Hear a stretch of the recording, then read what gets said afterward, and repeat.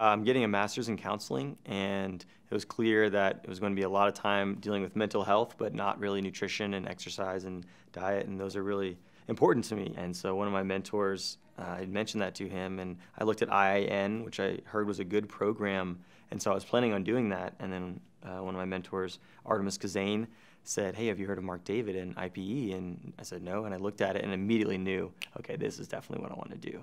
As a guy, you're taught to be really strong and not have a lot of emotions, and that's kind of what my dad passed on in a way. And for me to do this course, it helped me kind of get in touch with the healthy masculine and even the feminine. And so it's just helped me embody even more who I am. And so it's been a natural progression. It feels like I was ready for it, and it's really helped me grow a lot.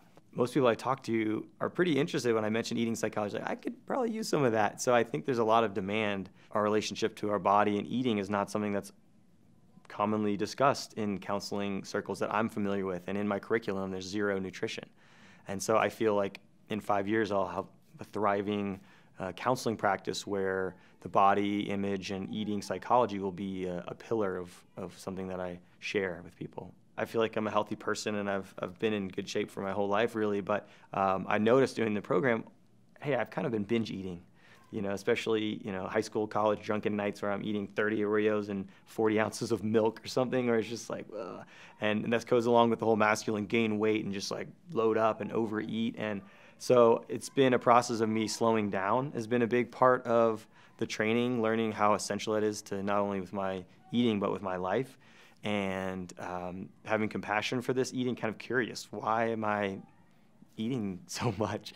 And so I've been able to dial down those behaviors. I haven't had cravings or I've had a need to eat so much. And when I do eat a lot, I kind of back off usually more quickly and have more awareness around that, and more compassion for it's okay that I just ate a bunch of food and don't feel at my best. It's a celebration. It's, I consider this vacation, even though this is business for me as well. But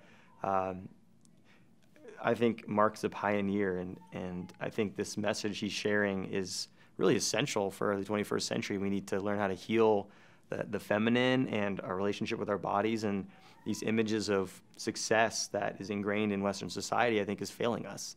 And so he's offering new definitions for these things, along with other visionaries as well. But to be in a group of people who really get the message and are inspired to carry it in their own personal ways is really empowering. So I'm excited to share my own version of this new story of the healthy masculine and feminine, and an exciting new future that's not so pessimistic.